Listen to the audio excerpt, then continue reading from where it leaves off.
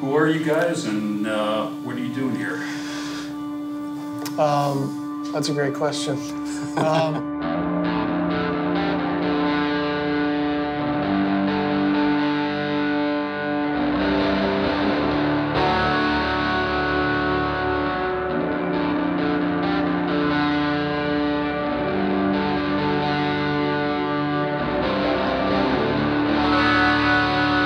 name is Todd Haug. I recently joined the awesome team here at Floyds. Chris Boggess, I'm the brewmaster here at Floyds. Been in that position for about 11 years.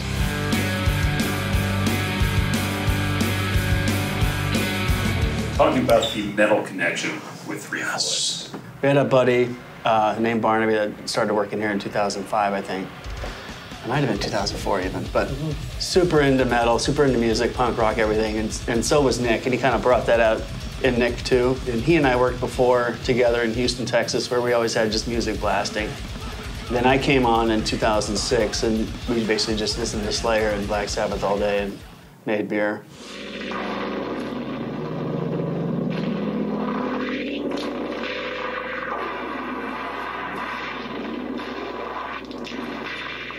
A lot of musicians are now brewers or do kind of go back and forth. Brewing's not a great job as far as like, it's a lot of work, it's hot, I don't understand how anyone could listen to anything but metal. Right. Because it's pretty grungy and... It goes with the machinery. Yeah, and the pace. You can't just lay around. Right. Things are moving fast, it's hot, it's uncomfortable. So metal, I think, is the best fit for it. Yeah, I know one guy that listened to Norah Jones, though, brewing beer. I was horrified.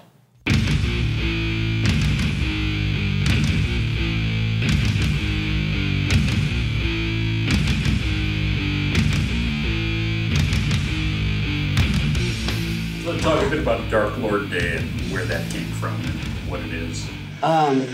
Well, Nick brewed this super strong beer back in 2003, and people just showed up to drink it. They would line up for it. When Barnaby came on, he and Nick was like, well, we should just throw a party. And that's also kind of how the bands got involved with us. Yeah, so Dark Lord, the beer, it was like everything turned up to 11. It's an FU to pretty much everything, which is metal and punk rock. And then it became a big bottle share experience with the beer nerds that kind of created this underground culture of beer. Some of it's got a lot of really obscure beers and breweries, some notoriety, without having a marketing budget, without having distribution all over the planet. And some of these events and cult-like beers, Dark Lord being what we're talking about here, like that's what really kind of made it more of a household name, because I don't think Dark Lord's ever been for sale in a liquor store. No. Nick gets contacted, and Sarah probably also, but like a lot by managers or media people that represent certain bands or projects or artists, and it's strictly marketing, which for us is like, no, it's not. Right. Why?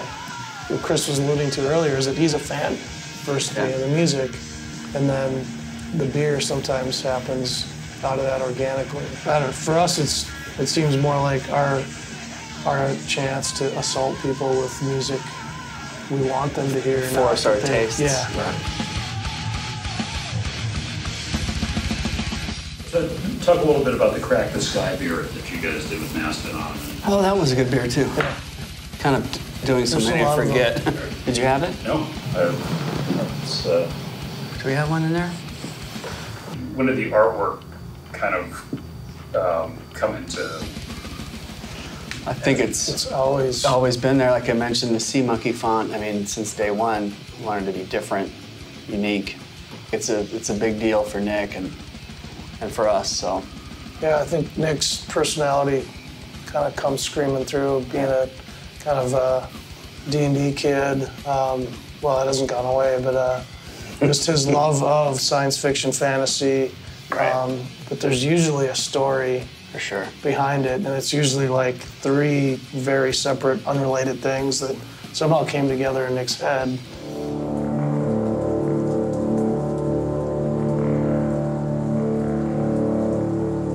amazing that Three Floyds has attained this, kind of legendary status for a brewery that doesn't really distribute outside of like 4 or 5 states. It's not that accessible. It helps. It helps Yes. being next to one of the biggest cities in the country, though. That's The best city, in my opinion. Yeah, I can't really say why. I don't know. I think you were talking about it earlier. There's just I try to keep it real, and people like that, I guess. I think people know that Three Floyds is solid, commitment to quality, that I think if people are gonna spend their hard-earned money on a beer, they feel pretty good. It's a go-to, good, solid bet. Can I ask you a question? Yeah. What bands that have you not done a beer with that you would be willing to decide to do it? Morbid Angel. Bolt Thrower. They turned us down. Carcass would be great. Chased down Carcass for a little bit. Yeah, that'd be awesome. Motley Crue broke up. What?